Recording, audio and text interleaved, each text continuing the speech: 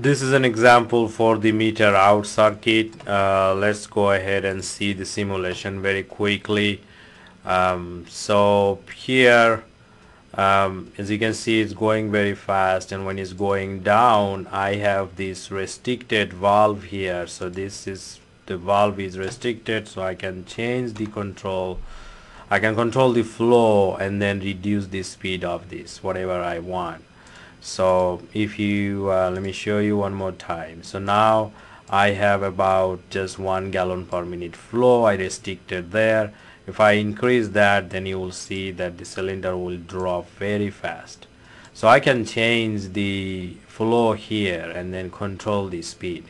And when this control valve is placed in the rod end, this type of circuit is called the meter out circuit, and the meter in is flow control valve is placed in the blank end of the cylinder. So this is just a picture, a snapshot of that situation. So let's calculate. A lot of time the interest is what's the velocity of this piece, so when the rod is extending. So what is the extending velocity? If I want to calculate that, then I can calculate the flow through this by this flow control valve. I have pressure in both sides, so I can use that equation to calculate the flow through the flow control valve, which is the coefficient of that valve, the constant value, times the pressure divided by the specific gravity, the delta P. Now delta P is given. Assume that the flow control valve coefficient is 1, and then we have this pressure 1222.32 minus 0.666 divided by the specific gravity. Assume that 0.9, that will be also given. So I have calculated the flow through the flow control valve is 36.86 gallon per minute. Now this is coming from the rod end to this and then go this way to the reservoir. Then the velocity, I can simply calculate V equal to Q by A. So Q, and then I can plug all these numbers here.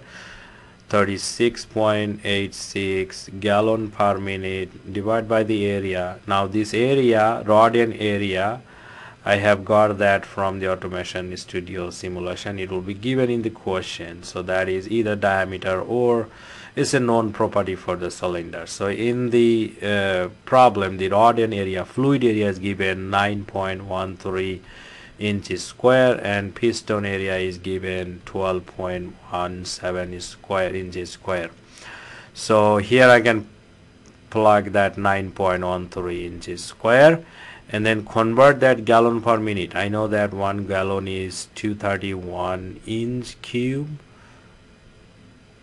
and then 1 minute is 60 seconds per minute. So I'm going to multiply by minute.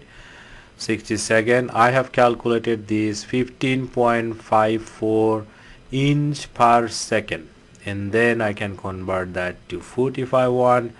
12 inches is 1 foot, so I get that 1.295 foot per second. So that's the velocity of extension. Now a lot of times the question is how much load we can attach to this piece so it maintains that constant speed. Assume that that's W. So we know that I have this pressure here inside this side that will put a upward force. So I can say F at the rod end, and this side I have also pressure too. That will make a downward force there, F at the blank end. So I can set up that equation, F at the blank end plus the W minus the rod F at the rod end, typically upward direction positive. Let me write down that. So the upward direction rod 1 force minus downwards W minus downward blank end force. If it's a constant speed, then there was no acceleration, so 0 total force.